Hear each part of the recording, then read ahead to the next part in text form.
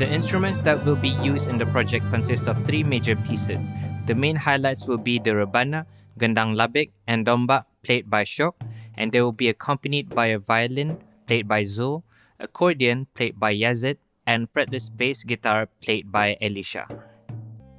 The rebana is a round-shaped single-frame drum, usually made with kayu nangka or jackfruit wood.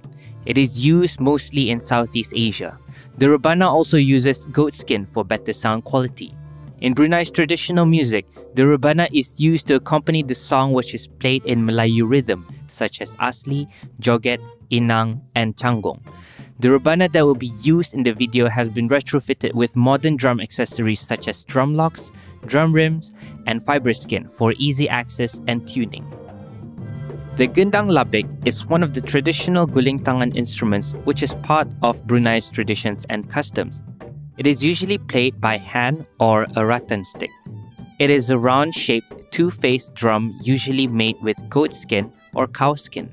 The drum usually accompanies traditional songs in Brunei for silat or other guling tangan songs such as Gabongkok, Ayasan, and Adai-adai.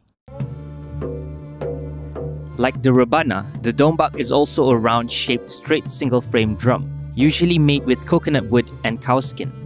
The drum is also a part of Brunei's traditional instrument, usually used in events such as mukun and diandangan.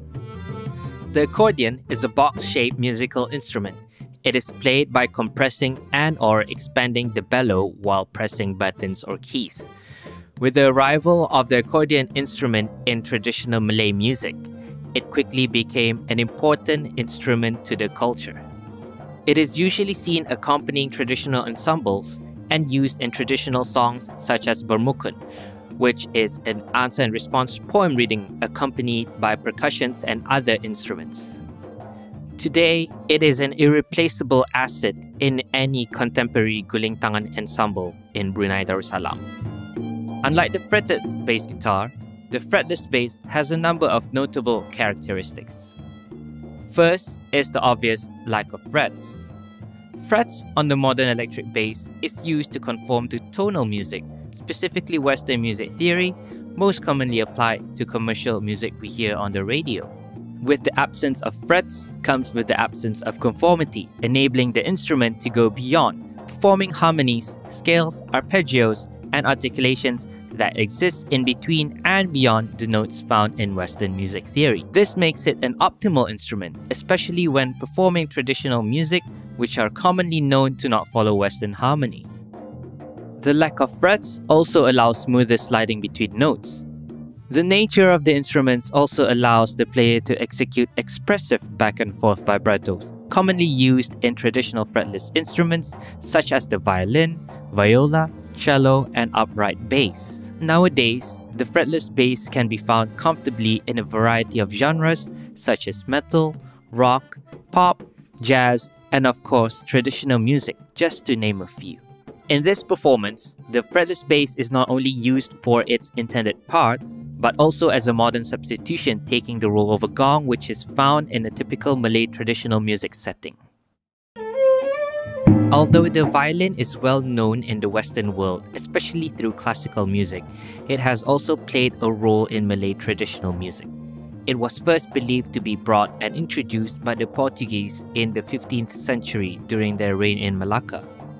The Malays then started to incorporate it to their own music, and a style known as biola asli was born, and that is important in the joget and asli rhythm. Much like the fiddling style you may find in European folk songs like Celtic music, the asli style relies on the player's ability to improvise on the melody, as well as adding ornamentation such as tasteful rubatos, trills, and turns. In Brunei Darussalam, much like the accordion, it plays a secondary role in helping to support a melody in a guling tangan orchestra, bermukun, which is an answer and response poem reading accompanied by percussions and other instruments, and also Brunei Asli.